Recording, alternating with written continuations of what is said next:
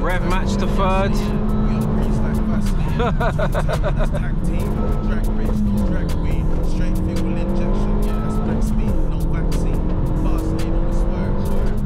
No joke, look at it. You can only be into one thing, and that is driving. Man, look at this, we're just gliding over the road.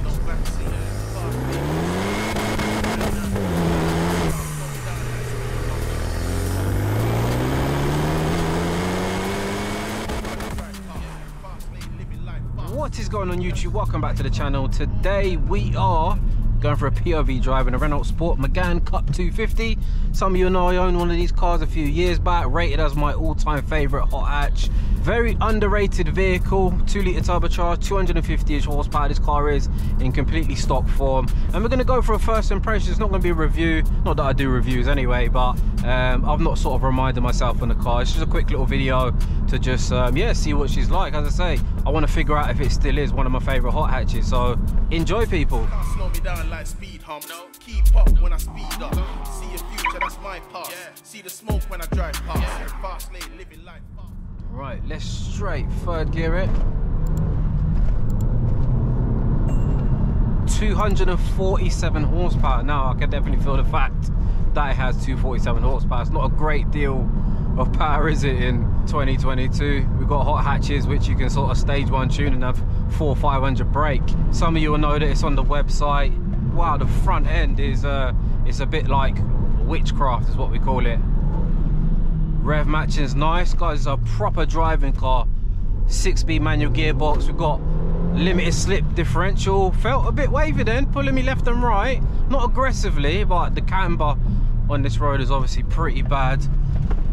Gearbox is lovely. Yeah, it effortlessly travels across the road. I'm like not turning the wheel much. Yeah, it just slivers. That's the word, it slivers across the road.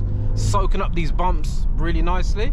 But first thing from the cabin, guys, it definitely feels like a driving focused vehicle. You know, it feels very minimalistic. There's no crazy luxury. Guys, let me tell you, this car is something else. This is one of them cars that you can be a shit driver and this car will have your back. Like, it responds so quick to like terrible drivers, should I say. Don't get me wrong, if you drive too fast into a corner, it will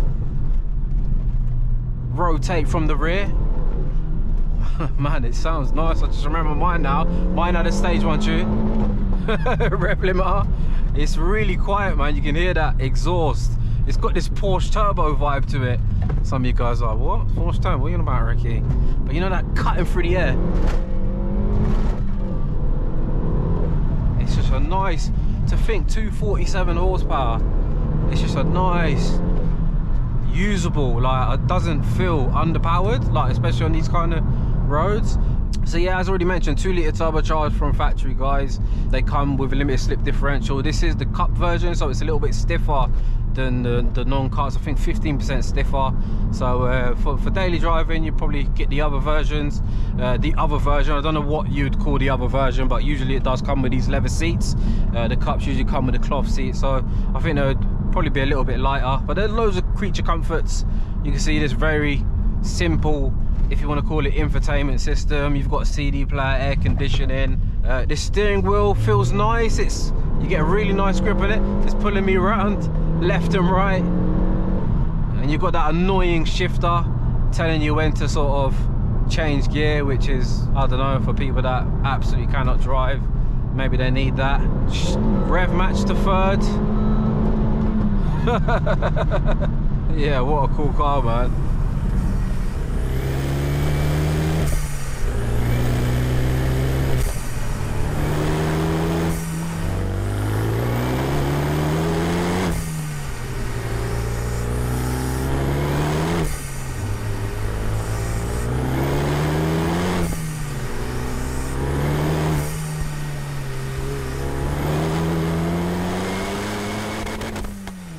So yeah, my one was stage one tune, so it was apparently around 310 horsepower on a straight like this. This is when you notice you need power.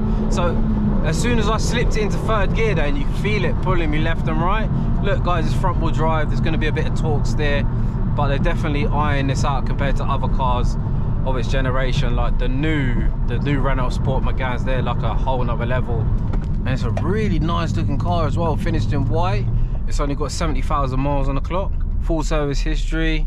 You pick these cars up for around £8,000 to £10,000. The guy's driving precision is 10 out of 10 as well. Nice and low in the cabin. Visibility is good. As already mentioned, the steering wheel, it's a nice dimension. Like you get a nice grip on it. It is a little bit big. Like it feels like it's, yeah, a little too big. As in visually, don't feel too big holding it, but it reminds me of the McLaren, man. A nice thin wheel. The Beamers, I don't know why they go with the thicker side, but rev matching's good. Brakes are good as well. Some may be shocked at how well some of these front wheelies can put the power down. So what it is with front wheel drive cars, you've probably already heard me complain about a bit of torque steer.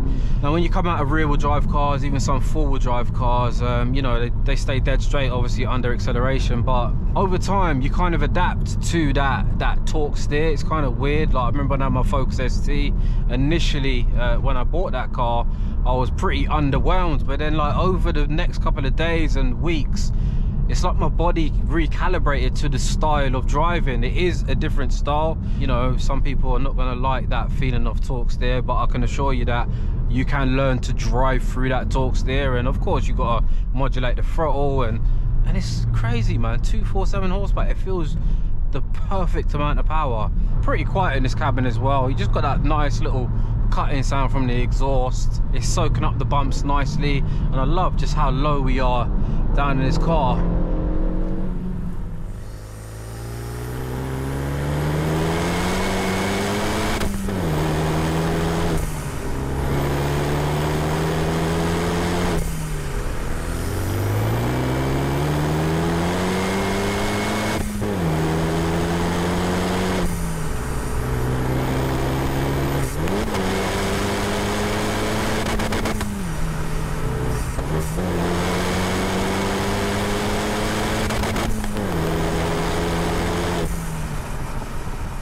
We have electric seats as well. I remember mine being manual. Second gear flat. It's just pulling me around. Let's go first gear.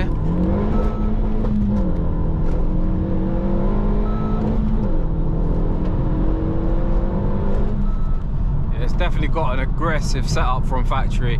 Could have even been set up by the previous owner. It sounds sick, man. I don't give a F.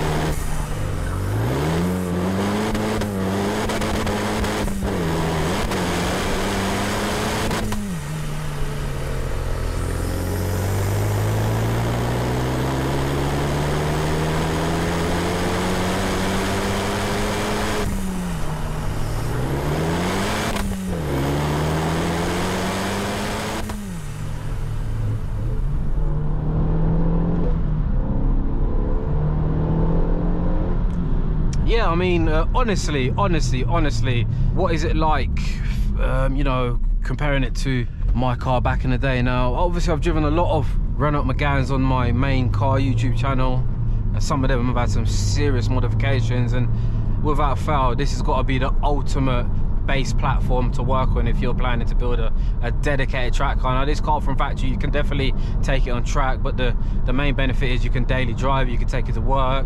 It's got excellent fuel consumption, it handles well, it's comfortable over roads like this. It definitely doesn't feel as razor sharp as I remember it being. Don't get me wrong, like if you look at cars of this year, I don't even know what the year of this car is, but it'll eat anything alive in its competition. But I can assure you that anything from this era will get eaten alive by this Renault. No joke, man. It's another level, and I'm just shocked that more people don't own these cars. This is a car, like, if you wanna learn how to drive, this is the car. Do you know what I mean? They're very reasonably priced. You know, it's French. You know, for me, I never had any issues. You know, of course, it's not the most beautiful design from inside the cabin, but you know, it's the same with the R35 GTR. You know, the build quality is definitely not the selling point. It's the drive, man. And for me, This is what separates the men from the boys, I'm not gonna lie to you. If I see man driving a Megane Cup 250 or the Clios, I know that, you know, look, you could have chosen so many rivals, but to be driving these, you can only be into one thing, and that is driving. Man, look at this, we're just gliding over the road. Creak a window down. The car does feel a little bit wide for some reason. I don't think it is the widest car, but obviously we're low down in this cabin. The brakes are really nice, man. Nice and progressive. You got Brembo brakes all around. These are from factory as well.